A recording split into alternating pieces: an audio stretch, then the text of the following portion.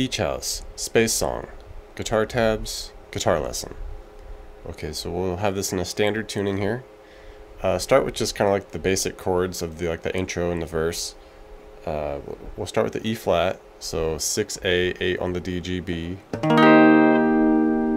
move to a C minor, 3A, 5 on the D and G with the 4B. F minor, so bar the ones, 3 on the A and D. And then kick it up to a B flat, so just bar the 6, 8 on the A and D, 7 on the G.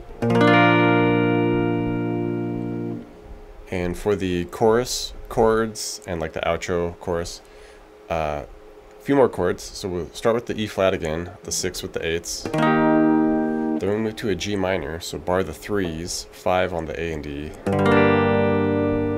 And then we kind of start this series of some closer together chords. C minor, which we sing the 3A, 5D, and G with the 4B. And then here, we could keep it moving, grab the B flat instead of over here. We could just do out the 1A, 3 on the D, G, B. Right, because we're going to want to go to the F minor after that. So barring the 1s, 3 on the A and D. And then we're going to do an A flat or G sharp here at the barring the 4s, 6 on the A and D, 5 on the G. Alright, into the cool slide riff. Keep it all on the B string. I kind of like it there.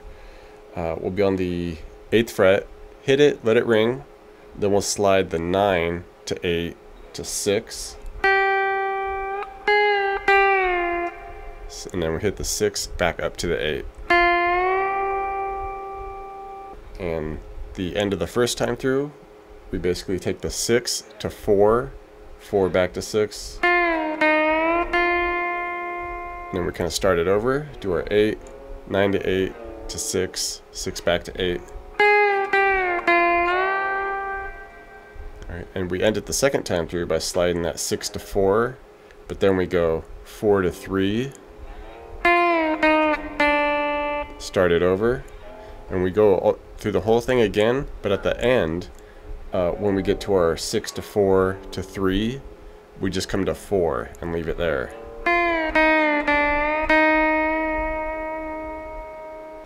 And now if you're really bold and want to try to keep up with the machine, we can mimic like what the sequencer is doing, the synth arpeggio, and this would take some practice for sure to like get it all down, but I kind of cheat a little bit. I just do a capo on the 8th fret. It helps a bit because we can use some more like open strings and not have to be like all over the place, unless maybe you want to do some tapping or something. But for this first spot, we're picking through just like big extended versions of the chords. So this is like an E flat thing going on here, and basically we'll do the 11E, 10A, have the 8s with the capo on the D, G, B, and then we'll go 11B, 11 high E to the 15.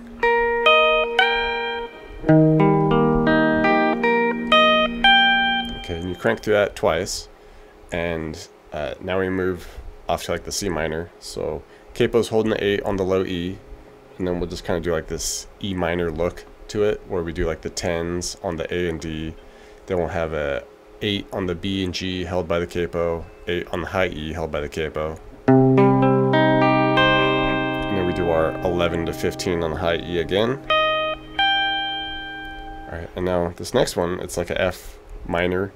And there might be another form to do this, but for me it's just a little simpler just to do it like this. So we just kind of make a really high voiced F minor just up here past the 12, so we're just barring the 13s, 15 on the A and D, pick all the way down through it. Okay, and then we just do 15, 16 high E. Alright, and now we need to come off to it's this same B flat thing going on. We're going to start it here though at the 10 on the low E, and then we do the 8 with the capo on the D, 12, 15 on the D, and then just kind of let the pinky come down and bar the 15 on the G and B. and then hit the 13 high E.